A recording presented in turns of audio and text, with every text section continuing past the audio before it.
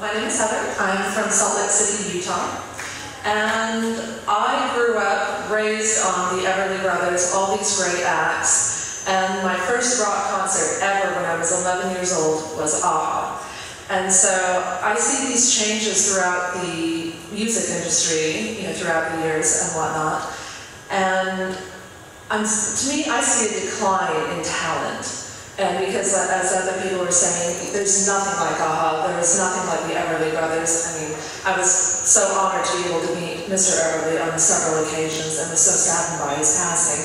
But what is your professional opinion on the state of the music industry, on whether you think the talent is maybe declining, or because I see something through the 50s, 60s, 70s, and 80s, and even 90s that I'm not seeing anymore when I listen to the radio?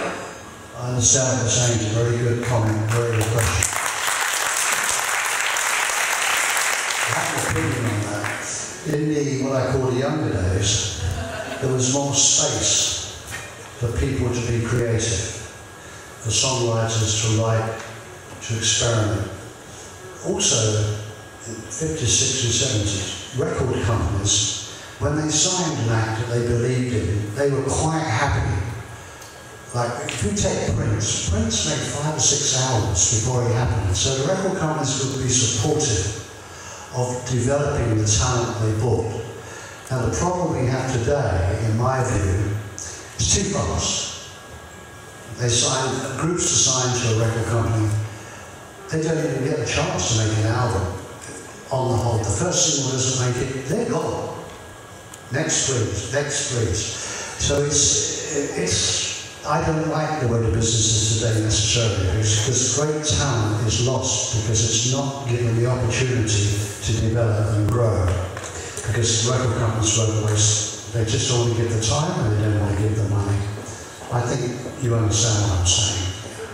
And that's basically what you said. But what I would say, the tragedy that is really happening is because the way the world is today in the music business and the speed that it operates and the greed, there is fantastic talent out there that will never make it. Will never make it. And that breaks my heart. I travel the world quite a bit even today. I go to different countries, 3, 4, 5 different countries a year. I can be in a bar or some somewhere with some music playing, and I see the most wonderful talent. And I know they'll never ever make it. They're never going to get in a record company. If they did, they wouldn't understand it. It's very sad, but that's the world we live in. I mean, I'm sure that's quite obvious to everybody. I hope it is anyway. But do you understand what I was saying? Yeah. Shame.